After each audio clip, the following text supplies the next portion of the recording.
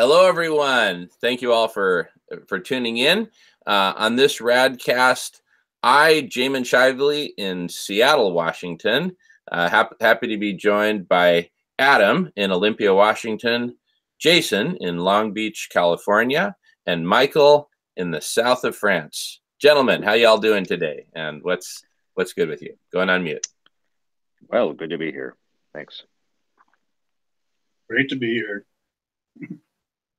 Thanks for inviting me. I'm Adam Soul, by the way. I'm in Olympia, Washington.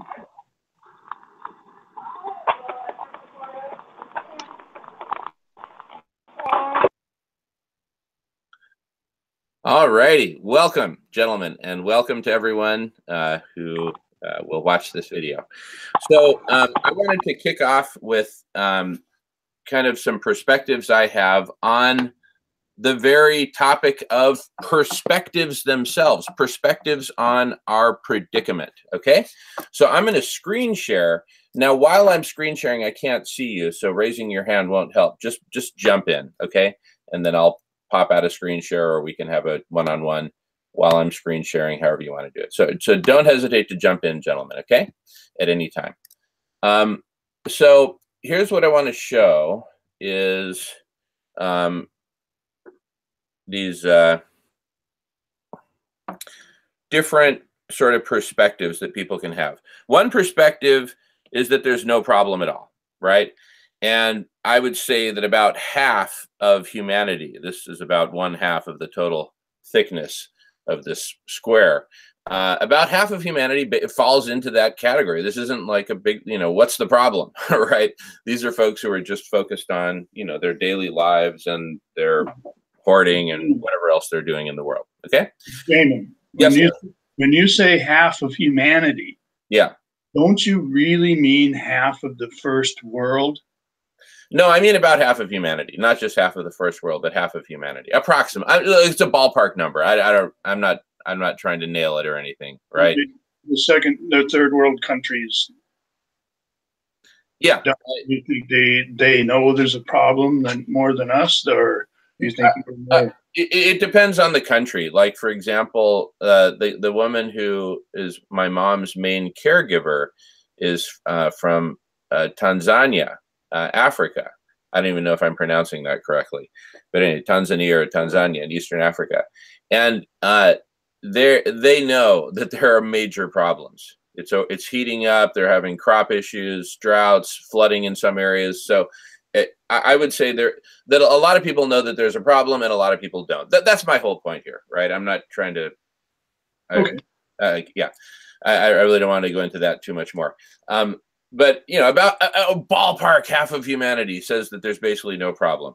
Another, I don't know, 48% falls into the category that I would call small problem, right?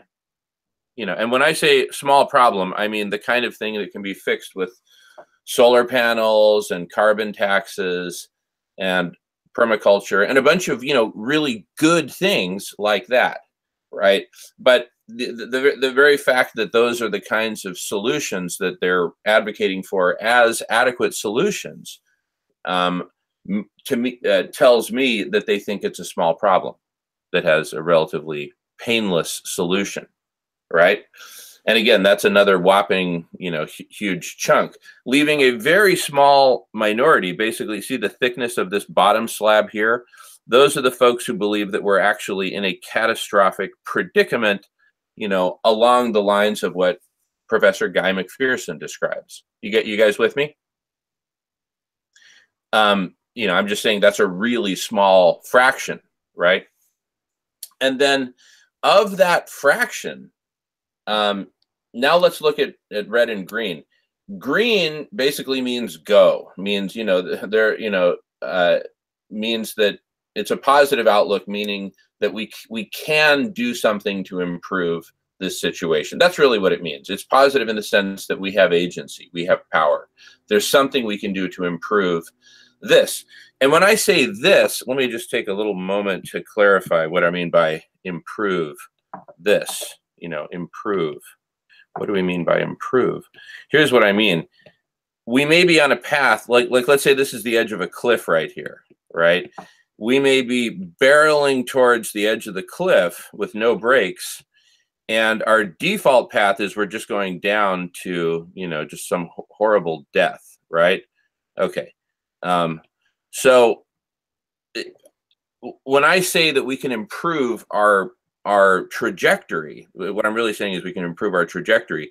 What I'm saying is, you know, even if it's a slight improvement, and we still go down, but instead of, you know, total annihilation, right, we're just a little bit banged up, right? But you know, but we're not totally dead, or we're you know, I'm basically saying there may be shades of gray. It may well turn out that there are shades of gray as to the path that we can take. And if we have any agency or power at all to modify that path, you know, for example, like I've talked about extensively in other videos, we might figure out a way to shut down nuclear, even though we're heading into catastrophic abrupt climate change. Or we're in the midst of a catastrophic abrupt climate change. We may figure out a way to shut down nuclear. If we can achieve that, that's an improvement. It means that life has a chance to bounce back. But if we let it all go Fukushima, then we're in serious trouble. Life is in serious trouble. So that's what I mean by green, meaning that we can do something to improve. When I say this, it's really our trajectory is what I'm talking about. Okay? All right. There's something that we can do to improve our trajectory. Even though it may not be a lot, even though we may go extinct, we can still improve the trajectory of Mother Earth into the future.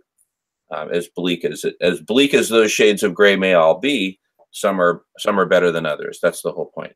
And now, what's really interesting about this graph that I'm drawing is, you know, whereas the people who think that we have a small problem, the vast majority of those think that, of course, we can do something about it. You know, we just need to, you know, recycle more and have more solar panels and carbon tax and decarbonize and, you know, all those good things. Don't get me wrong. Those are all good, in fact, necessary, but not sufficient. They think it's sufficient. So the small problem people, right? These people over here, the small problem people, most of them are quite optimistic that we can do something to improve our trajectory, of course, and they're very active in that regard. You know, these are the kinds of folks who are members of 350.org, et cetera, right? They're out there doing stuff. What's interesting, so the vast majority of those are, you know, are greens. On the other hand, when you get down to the catastrophic predicament folks, it flip-flops. And the vast majority of those are reds who basically think we're doomed and there's nothing that we can do but prepare for death. There's a lot of people, you know, and you can see it by how, you know, how many people post negative comments to that effect on our videos, where we are part of. What I'm basically saying is that we, the four of us on this call, and dozens of others of us who are engaged in a similar mission to improve our trajectory, we are a very small minority of a very small minority, right? We're a small minority within the catastrophic predicament party. That's my point. Anyway, I'm going to go back to video so we can have a chat about that. I'm going to go on mute. Love to hear your thoughts on that overall breakdown. And then I've got a lot to say from there, but I just wanted to hear any feedback y'all may have on that. I mean, if you basically agree, just say I basically agree. If you have, you know, comments, questions, whatever, go for it. Go on mute. Thank you. Well, mankind really hasn't tried yet, and in my opinion, there's a lot that we can do that for this and that reason has been stopped. And I mean, the first Earth Day was back in 1970, I believe. And since then, we've been losing the battle to save the planet. And so and what I like about radical collective intelligence is it gives us a place for all these intelligent minds to come together and develop a plan for the way out. And we just need to remove the obstacles and be able to apply the plan. But without having a plan, we're lost, in my opinion. Couldn't agree more. Couldn't agree more. Awesome, Adam. Thank you. Other comments, questions? Going on mute. Yeah, I really appreciate that as well, especially the notion of this, uphill battle for planet Earth.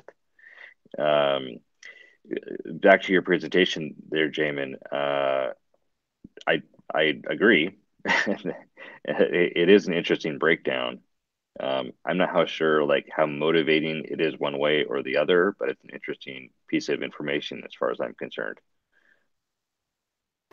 Awesome. Thank you. Thank you.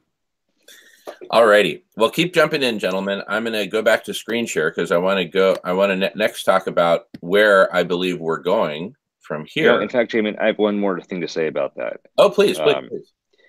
I think that to the extent that we can actually gather real data on this, would make it that much more interesting and powerful, right? To actually be able to put some numbers in here, some percentages, to get that data, right, in terms of the relative solvability of the problem, not for motivation's sake. Well, that too, I think it would be motivating. But anyway, I think it's very useful. Awesome. Awesome. Thank you. Okay. So next I want to share about where I think we can go from here.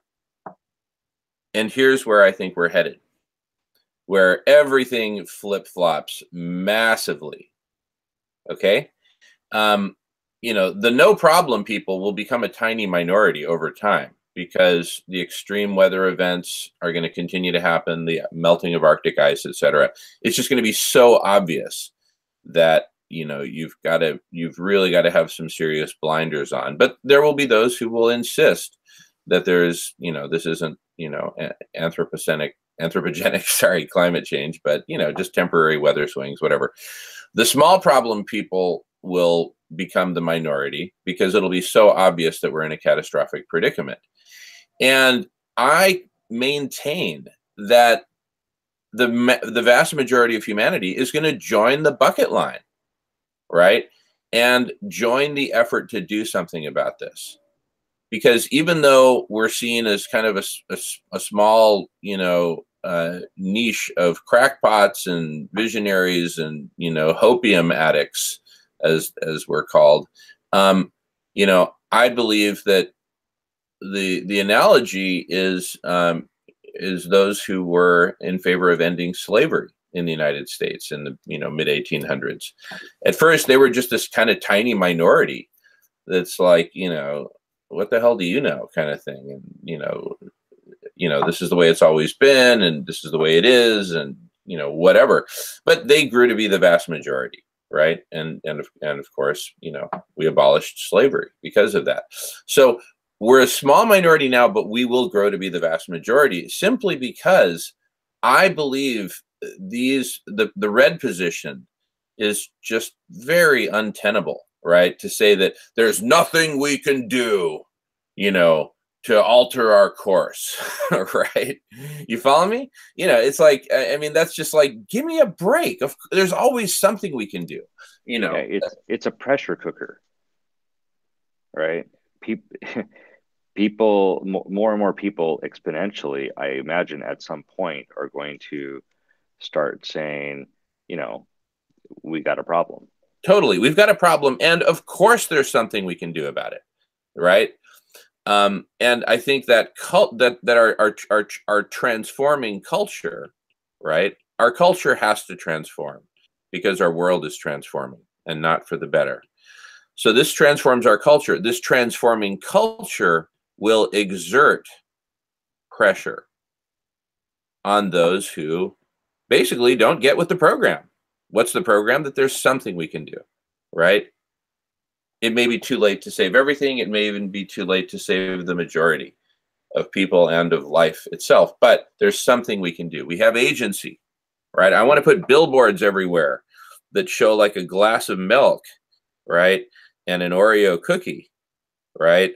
That says, got agency, right? Got agency?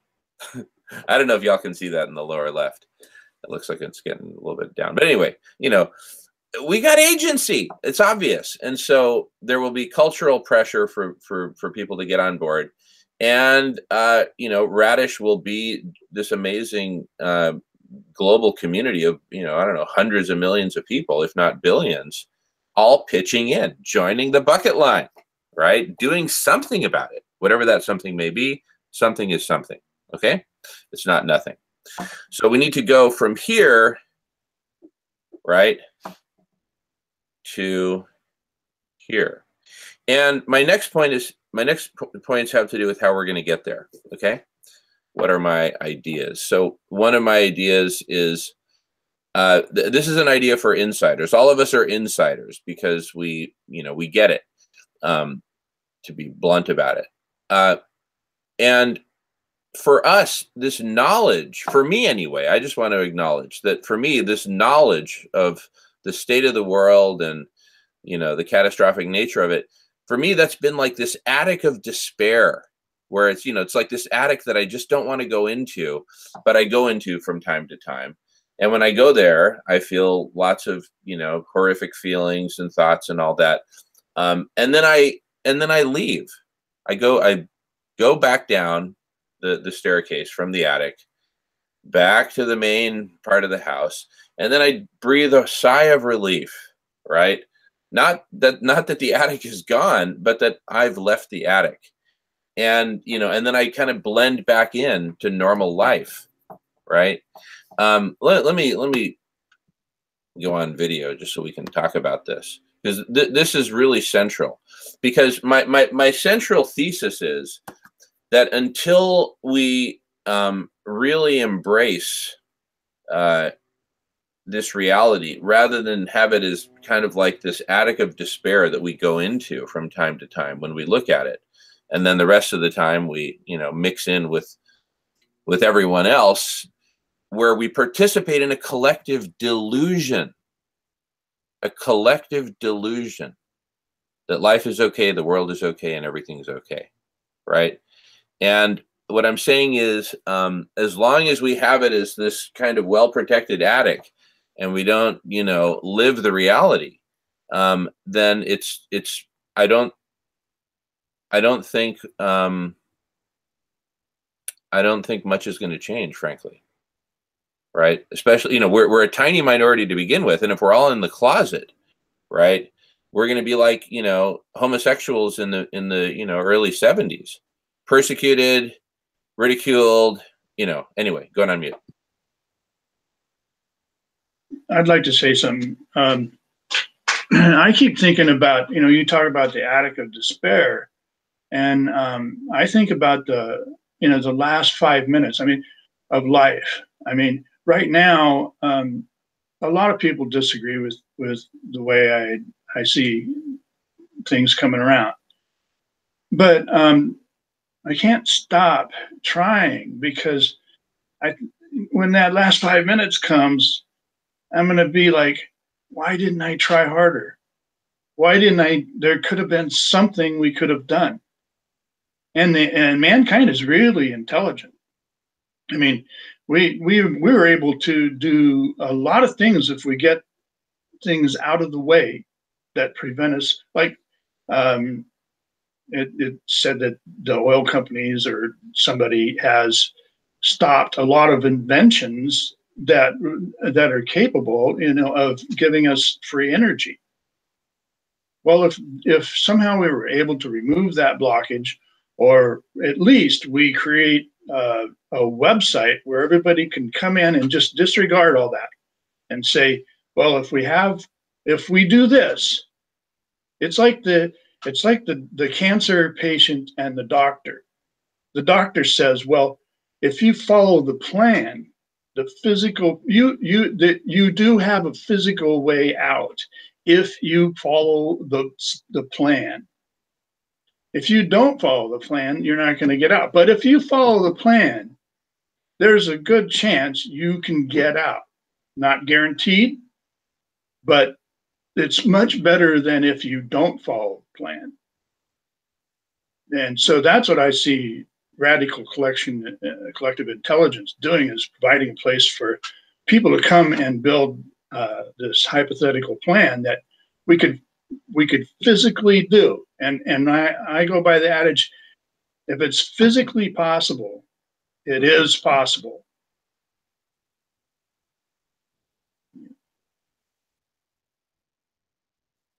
Yeah, great points, Adam. And we, of course, agree that it is possible for us to come up with a plan that is physically possible, that will materially improve our path, our trajectory as Mother Earth and all of her children. So, you know, at a minimum, we can materially improve our trajectory, if not substantially improve it. Right. And, you know, those are the shades of gray. And I don't want to split hairs and talk about, you know, what's possible and what's not possible. I just know that something's possible. And given the state of information and communication technologies, which I'll abbreviate as ICT, given the current state of ICT, which is just, you know, off the charts and exponentially growing, you know, across all, you know, aspects, we have the potential, as Adam noted earlier, to refine and participate in and launch a radical collective intelligence that will make all of humanity as a whole operate way more intelligently, think way more intelligently, think way more holistically. And a lot of the thinking is done by computer, by artificial intelligence specifically, and including the global holistic model, which is a form of artificial intelligence, multiple layers of artificial intelligence, helping connect people together so that we operate, we think and reason and compute and design and invent and connect dots much more as a hive, like a beehive, right? Acting intelligently as an intelligent organization or intelligent community, rather than a bunch of individuals operating intelligently, each in our own cubicle, right? And, you know, and essentially passing notes under the door in the form of email and whatnot, going from that to a much more dynamic and much more AI supported, artificial intelligence supported, turbocharged, really, modality of communication, collaboration, and co-creation. Co-creation of what? Ultimately, of all the solutions that we need. Going on mute. Go ahead, Adam.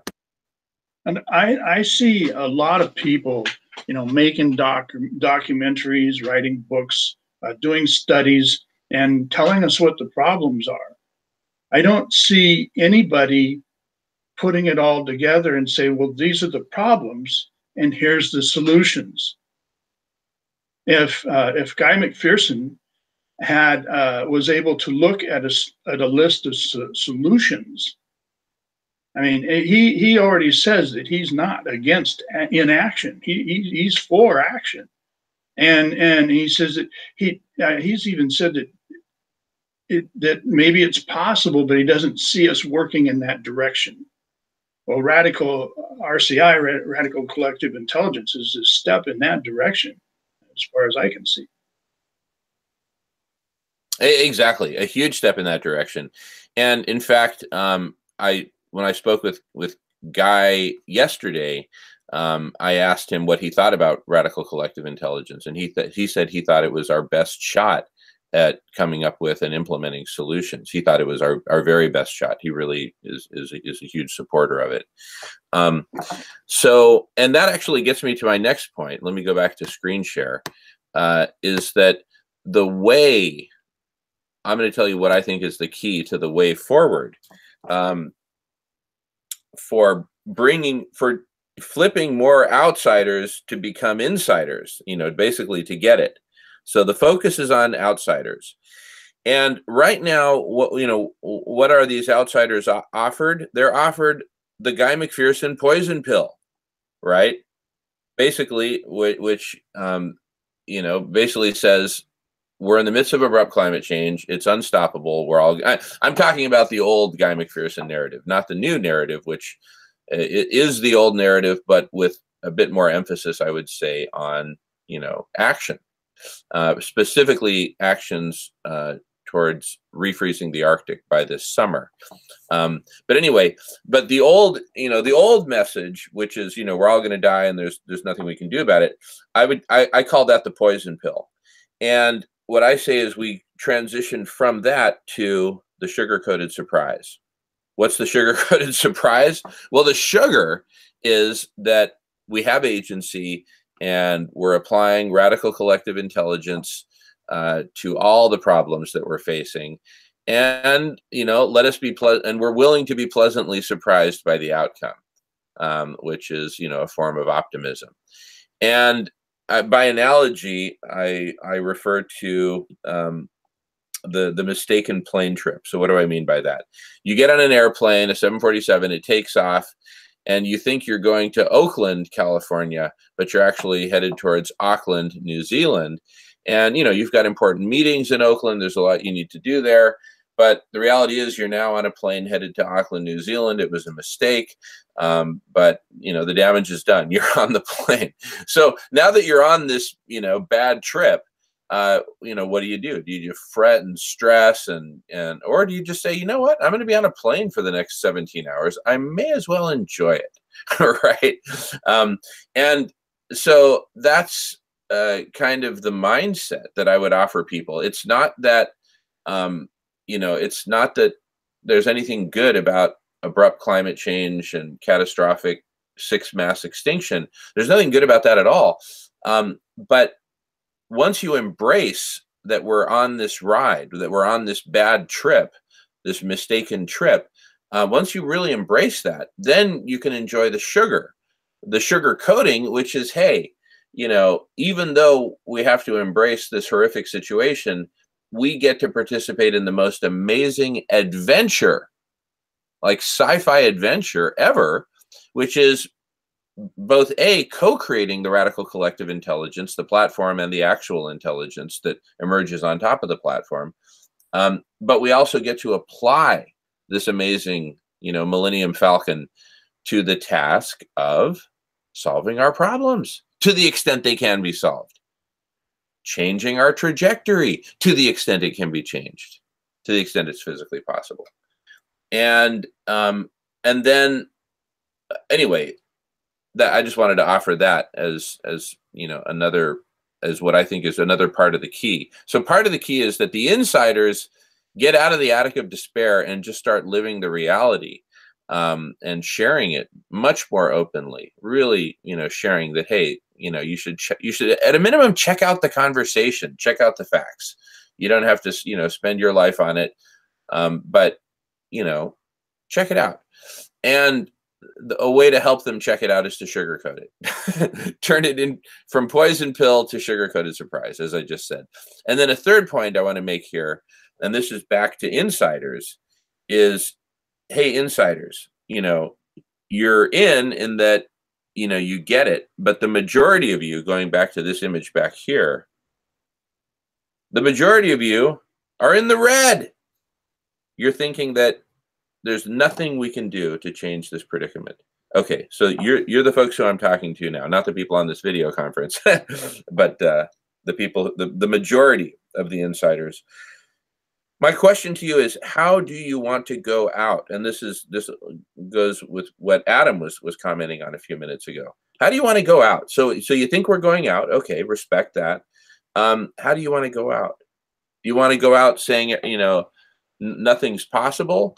Or do you want to go out saying, you know what, I'm going to do the very best I can, along with everyone else who's willing, to positively influence the trajectory of Mother Earth, and that may result in actually saving life on Earth if we can successfully shut down the nuclear power plants in time, for example.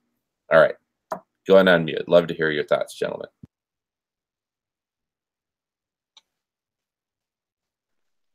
Yeah, well, I suppose I'll say something in turn here. I imagine that those who think it's too late and there's nothing we can do are in a sizable minority. I think, granted, a lot of those people are followers of Guy McPherson, not necessarily the man himself, but sort of his, the message as they interpret it. At the same time, I think our bigger problem are those people who don't admit that we have much of a problem at all, or that if there is a problem, it's far from insurmountable, or that it's not something we need to really give too much thought to, right, as individuals. I think that's the vast majority. And as the pressure cooker, heats up or whatever, as the pressure mounts, all of a sudden there's going to be a mass awareness, an abrupt a shift in consciousness. Will it be too late? Right? I think that's kind of more of the question. Granted, there are people who say, no, there's nothing we can do, it's too late. Or saying, well, you don't know until you try. Sure, any number of those people may try. But I think the larger numbers that we need are those coming from the other side. Yeah, I'd like to add to that, Mike. These people that are, with Guy McPherson and say there's no chance left, they're not saying this lightly. They're the experts, and they've been working in these fields for many, many years and studied it. And these are scientists and teachers and educators that know about this stuff. And but they've been beating their heads against the wall with virtually no results.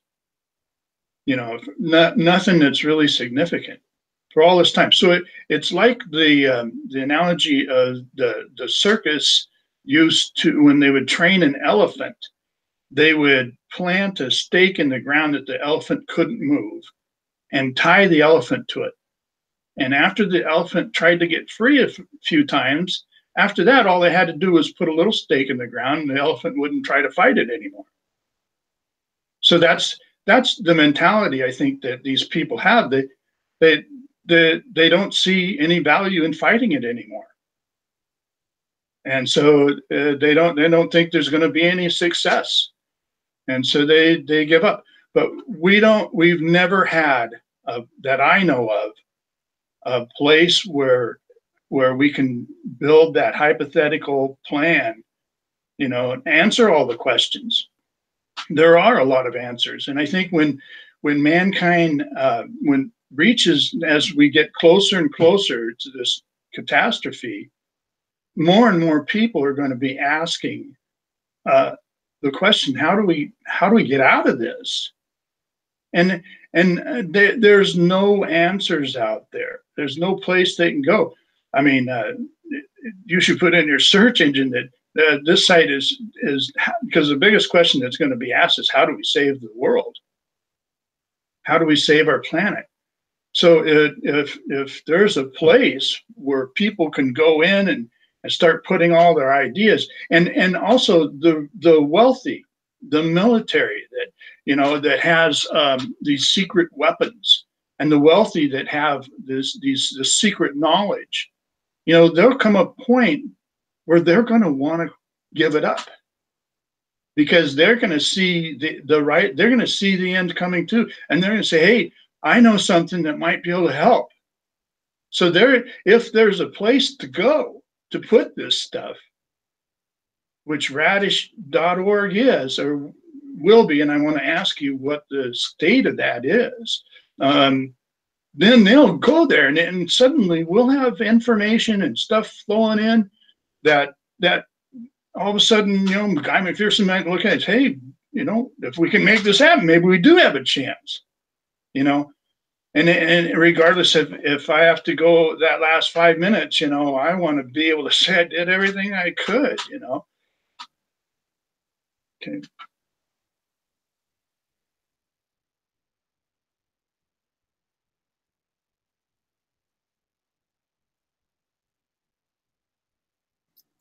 Yeah, good stuff, Adam. Thank you. Yeah, so I'll comment on the state of Radish in a moment. but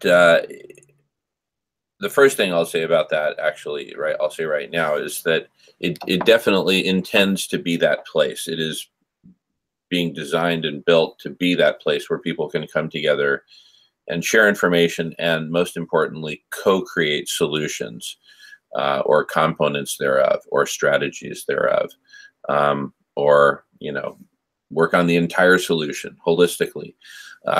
And we've got some good introductory videos on radical collective intelligence that I highly encourage folks to watch.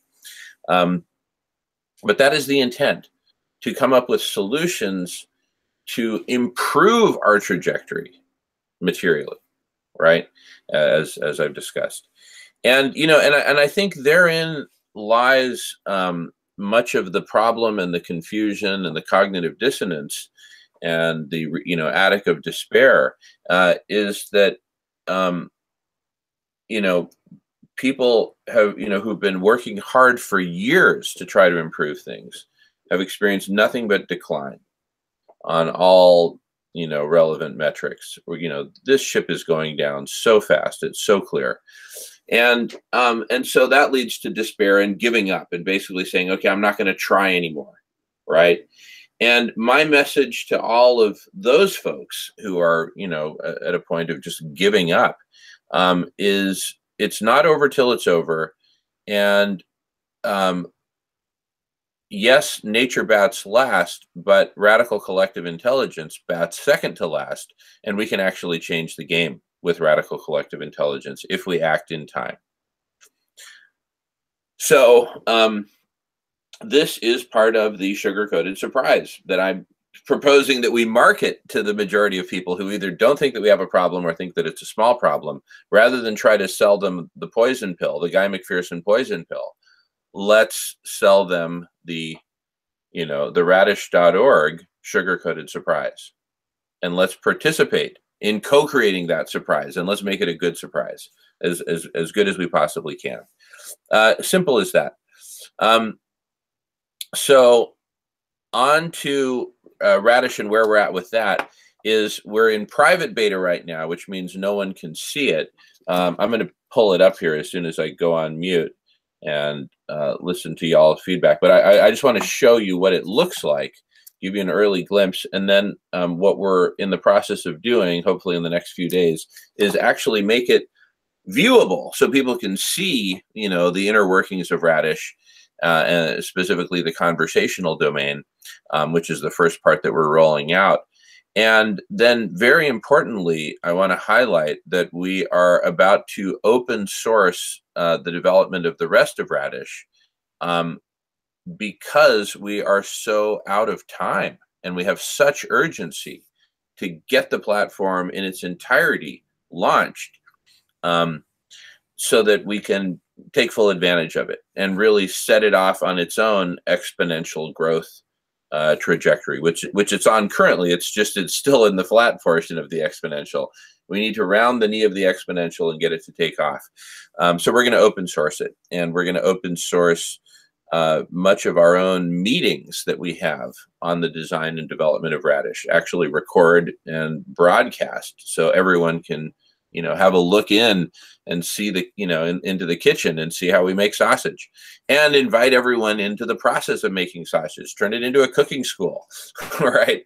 And we'll leverage such platforms as github.com, github.com, to open source develop, much of the rest of Radish, including artificial intelligence layers, interfaces, global holistic model, you name it.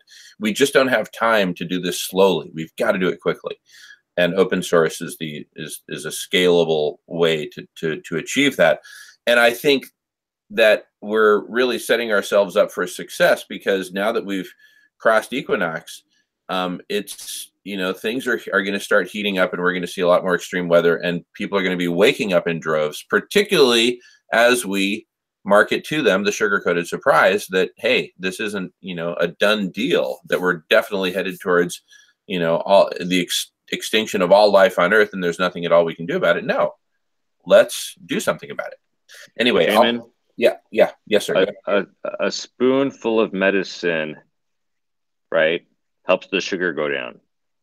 I'm just teasing. A spoonful of sugar helps the medicine go down. Mary Poppins.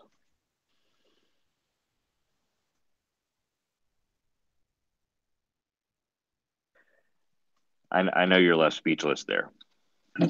What exactly do you mean by open source?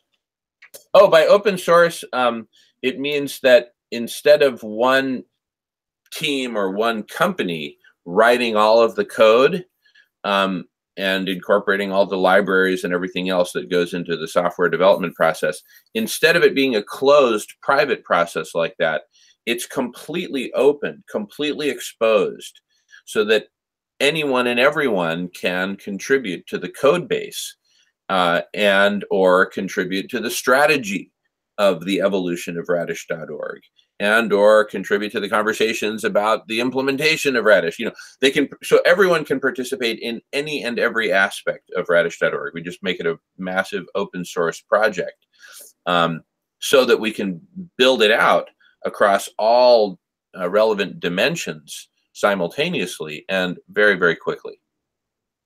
And I'm gonna do my best to pull it up here right now, just so I can show you. I'm gonna go on mute and let you gentlemen talk for a few minutes here while I figure this out.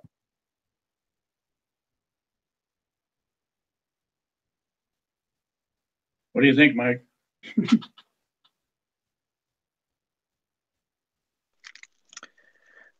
No fair. Basically just threw me a fastball, a curveball. Anyway,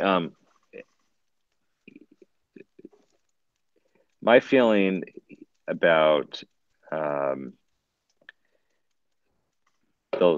point we're at with the platform and human history means that there's at least not only a dire need, but a certain awareness for the need for a platform such as Radish, right? It's not that it's the only platform out there, but it's something of a meta platform that integrates itself with other networks that are out there, because instead of being a very closed source, you know, kind of social networky platform such as Facebook, here we're talking about something that's not only open source, but that the very decision making, right? The meetings are largely recorded and made visible. So it's a whole new paradigm within which we're working on the platform itself. And so it's exciting for those who are interested in the platform itself to be able to not only join the conversation, but code, not only code, but join the conversation, right, on how to make it a better platform. That's super exciting. So anyway, it looks like you're back, Jamen. But I don't think this could have come any later.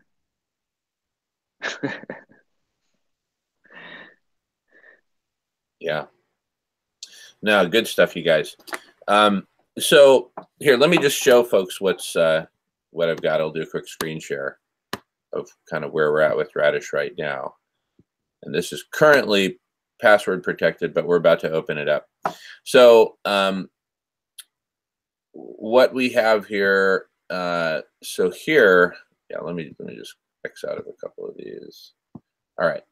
So here we have a view of all the conversations in series. We have a single conversation, which looks like a single card, and a series of conversations, which, you know, looks like a stack of cards. And so if we click on the series, view the series, we spread the cards out on the table, and you see the series of conversations one at a time with appropriate details. And, you know, you can play the video right here on the screen. For example, let's see. It's muted, but anyway, you get the picture. You know, then you can enter the conversation and comment on it. You know, since I'm the manager or owner of this conversation, I can actually edit it. And so what I might do is identify, here, let me X out of this. And let's say I wanted to add a parent to this conversation. And as a parent, there's a conversation I had with Sean Kelly. So I click on that series and I select this conversation from that series and I say add parent. And then what that does is if we go back to here and refresh this page and look at the series, we'll now see that this first one in the series has a parent, and we can go to that conversation and go to that parent conversation. Anyway, it's just, that's one of the cool features that we have that links conversations to each other. You can identify which conversation grew out of another conversation, for example. Anyway, we're about to expose all this, but let me just kind of do a sketch to show why this is so important. So you can imagine a conversation, a series of conversations, as being like a skyscraper, right? You've got the ground floor, the first floor, which is the very first conversation in that series, built off of whatever foundation it's built off of, and we'll talk about foundations extensively later.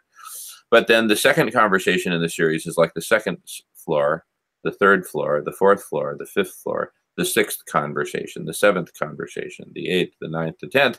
And you have this growing, you could think of it as a tower of knowledge, right? Where you're bringing in, ideally, and we'll talk about how we get to this ideal, or I talk about this on the introductory videos of Radical Collective Intelligence, but ideally, we have the most relevant experts in this domain, in this field, or on this topic, right? Whether the topic is the Arctic ice, or Greenland specifically, or the plastics in the ocean, or modern agriculture, you name the topic. And there will be myriad topics, which means that there will be myriad towers of conversation, which all point in a common direction, which is a common goal of a whole world, which we talk about also in the introductory videos.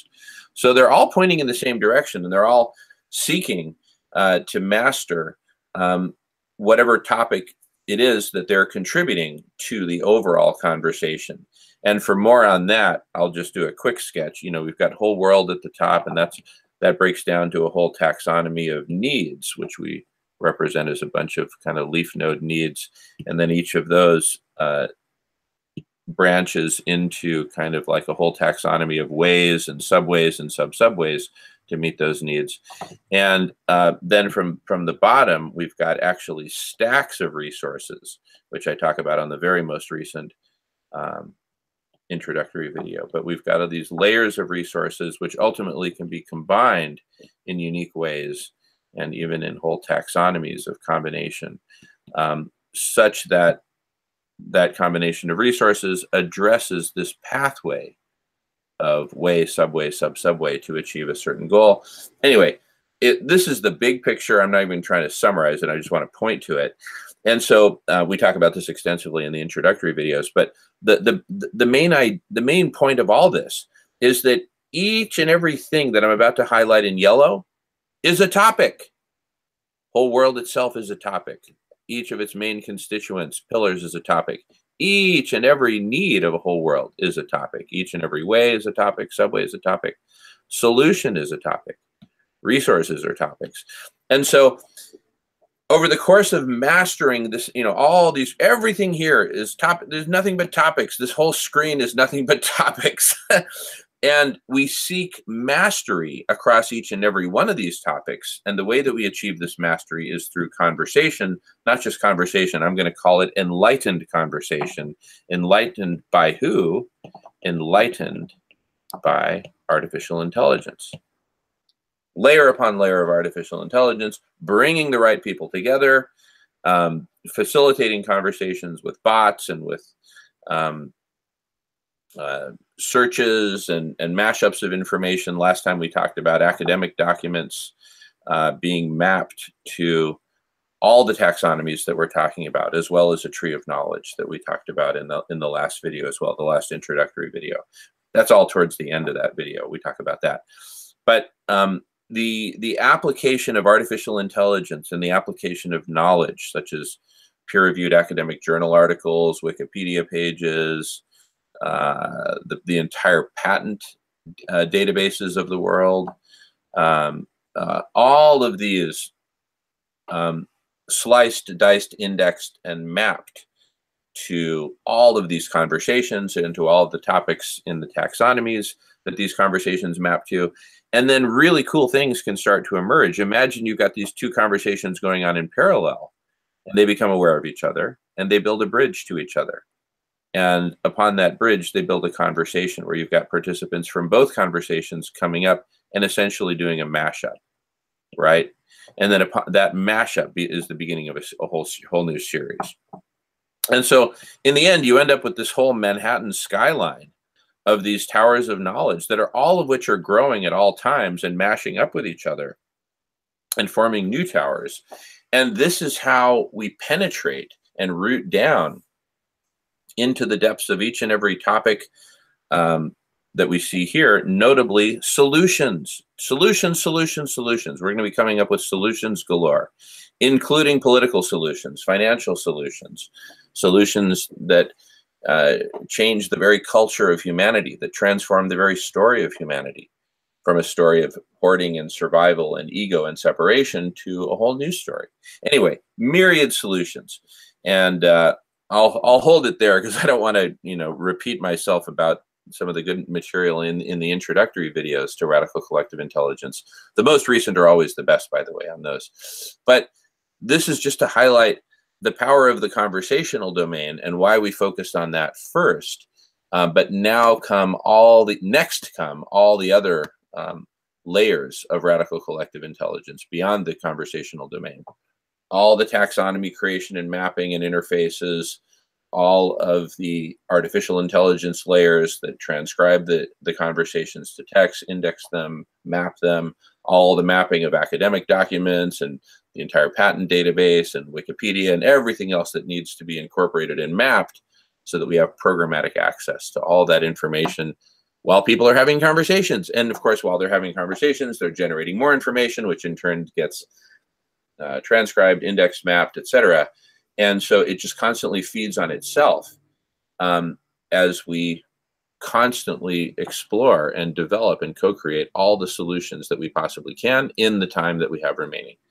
So with that, that's kind of the latest on Radish and where we're going with it, and that we're about to open source the whole thing because we got to do what we can do. And this is one of the things we can do. Going on mute. Yes, Jamen, going back to your tower analogy, my brain keeps wanting to go to a pyramid analogy, where you have like one idea, like refreezing the Arctic. So at the base of the pyramid, you have a whole bunch of ideas, a whole bunch of people come in and start giving their ideas. As those ideas build up, the ideas at the peak at the top is the answer. Actually, the perspective I take on that is, and let me just pull up an image, is that we're using brain swarming. Let me just pull up an image of brain swarming and I'll screen share it. Here we go.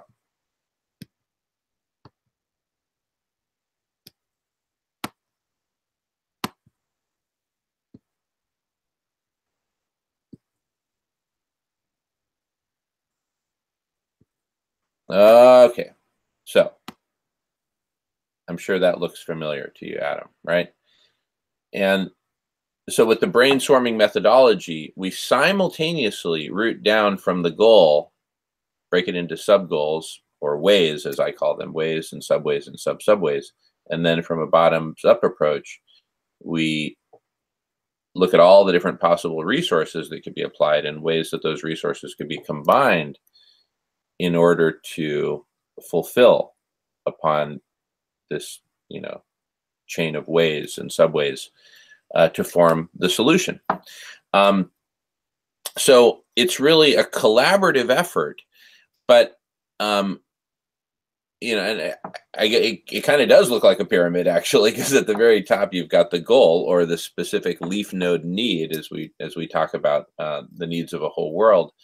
But we root down from the goal through ways and subways, and we build up bottoms up from resources. Anyway, Adam, what do you think about what do you think about all that? Does that all jibe? Well, I'll just yeah, that is curious that it does have sort of a pyramid tendency. Totally. The Masons were right.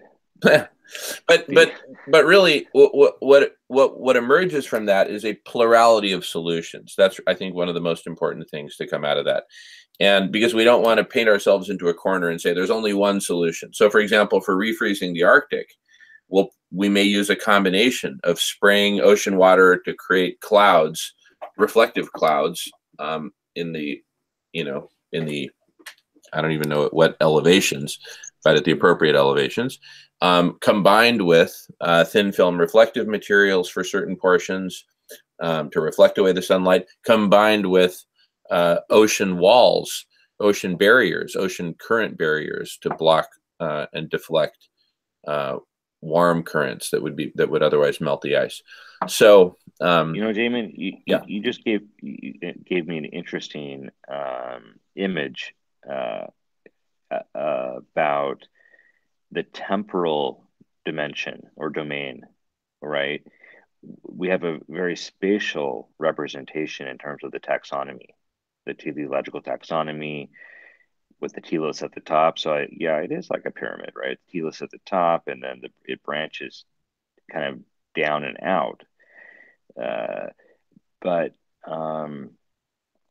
it makes me think that, what may be a solution to a problem or set of problems at this time may in the future, because of consequences, unintended and intended, may change as yet further solutions are developed, other problems arise, right? So there's also this temporal dynamic that can also be mapped in a very interesting way. And in a very productive way, I think. Yeah, no, definitely. That's a great point. And in fact, well, in general, as time passes, we're going to have more and more solutions that will have been, at a minimum, conceived and designed, and in many tested. So we're going to have a lot more tools in the toolkit as time goes on, and actually exponentially so. And as you consider the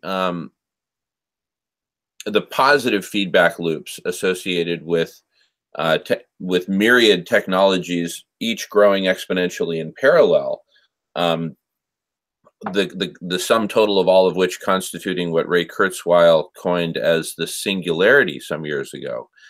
We're essentially at that singularity now in terms of technology. So what radical collective intelligence does is kind of like the final layer of intelligence that was needed, that can now integrate all these technologies and build upon them and recombine them, as we've seen on the, as the bottoms up part of the brain swarming methodology.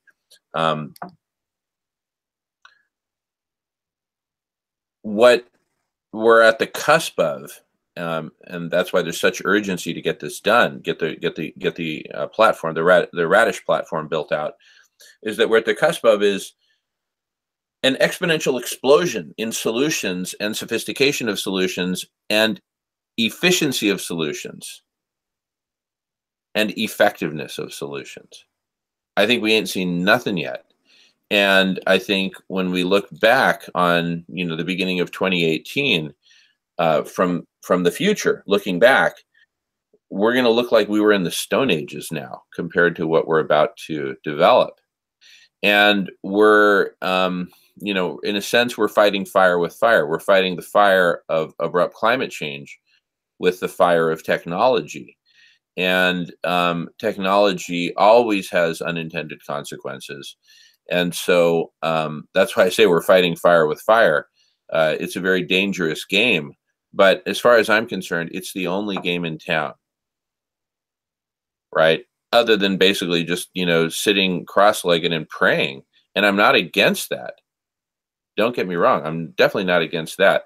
But I'm just saying, in addition to going inward and going to the spiritual realm, including collectively, to the extent that we want to be at all, you know, left brain about this, this is the only game in town. Figuring out solutions and applying them, period. Right? So, you know, if half of us pray and the other half work on solutions, whatever, you know, but but game on, right? And I know where I'm going to be playing most of the time, and that's right here on Radish. And in fact, this conversation will be the beginning of a series. I don't know what we'll call it. We can talk about that. Originally, I had put Jamin's musings on how this will go down, but this is really a conversation. So we'll figure out what to name this series. But I think it's really important that we do have these in-depth conversations about where we're at and what needs to happen next. You know, we definitely need our numbers to swell, and we need people on the court playing the game of radical collective intelligence, the only game in town, the game of saving as much of life on Earth as we possibly can. And, you know, back to the attic of despair, you know, I have my moments of despair, but the only thing that is my real antidote to despair is action. And right now, the action that's relevant is the action of coming together, humanity coming together and working together productively. And that's what Radish is all about. That's what these conversations are all about. So please, you know, in the meantime, please feel free to send us messages through radish.org, or you can email me directly, Jamen at, and you know, let's do this. Okay. So it sounds like the first priority is to get radish.com going. .org. Or .org. Sorry. Okay. .org. So what are the problems hindering that? And then what do we need to do to get that going? Yeah. So we have a small team developing radish.org right now. Michael and I are on that team. You're absolutely welcome to join, Adam. But the very next step that we're doing to accelerate the development of radish.org is we're open sourcing the whole thing, like I talked about earlier on this conversation. And so that's really our next step, is to have some initial kickoff video conferences, precisely, to bring everyone up to speed on the state of development of radish.org at present, and where we're going with it immediately, very short term, and the portions that we want to open source. And then we're going to kick off those projects on GitHub and manage a lot of that on github.com, which is the largest open source software community / repository / tool set, inspired by the Git methodology created by Linus Torvalds. And I don't know who helped him on it. I'm sure he had a lot of help, but he's credited with coming up with the Git methodology. Anyway, we're gonna make extensive use of GitHub, just like we make extensive use of YouTube and Google Hangouts. So we're cobbling together platforms as we need to build out Radish, because, you know, just like the clunky Millennium Falcon, we need to put this together lickety split, because we need to launch lickety split. We're so close to out of time. It's ridiculous. So we're in code red.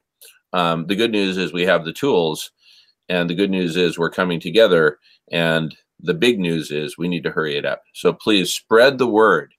Look, I encourage everyone to spread the word about what we're talking about here.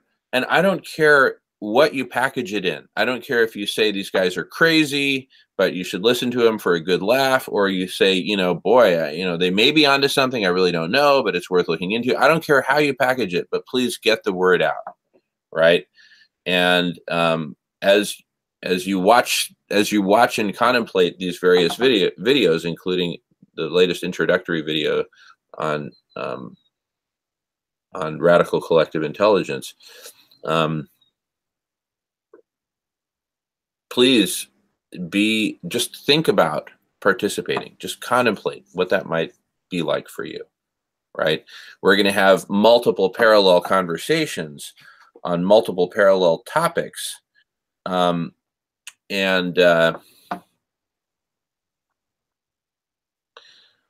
there's so many different ways to participate. You can participate if you're a software engineer and you want to participate in the open source development of Radish, jump in. If you have some ideas about how we might refreeze the Arctic and how we might implement that, jump in.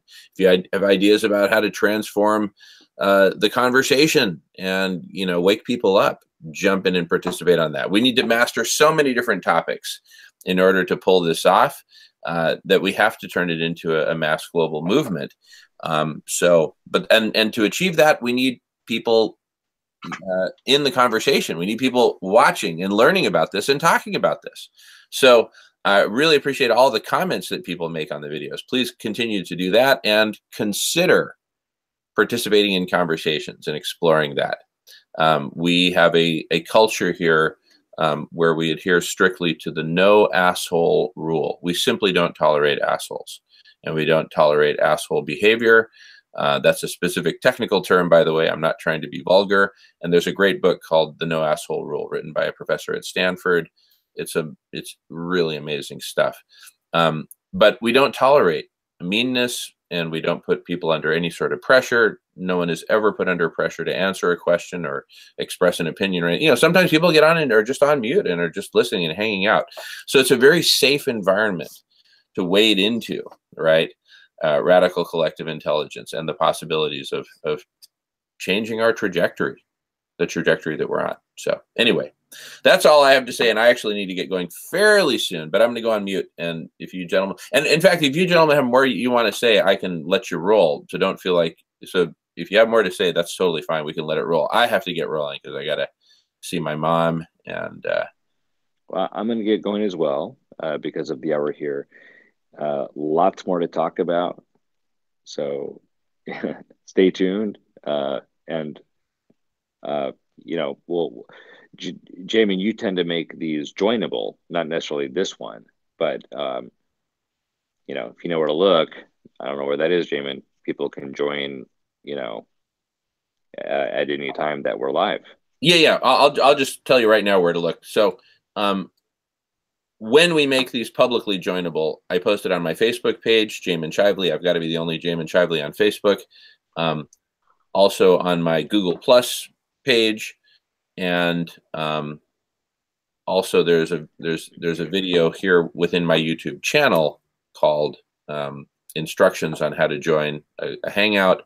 I also posted in the description and comments there.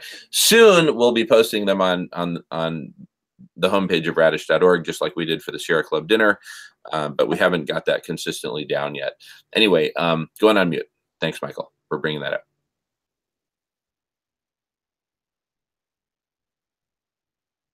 And I didn't mean to cut you off, Michael. I just wanted to clarify where these places are.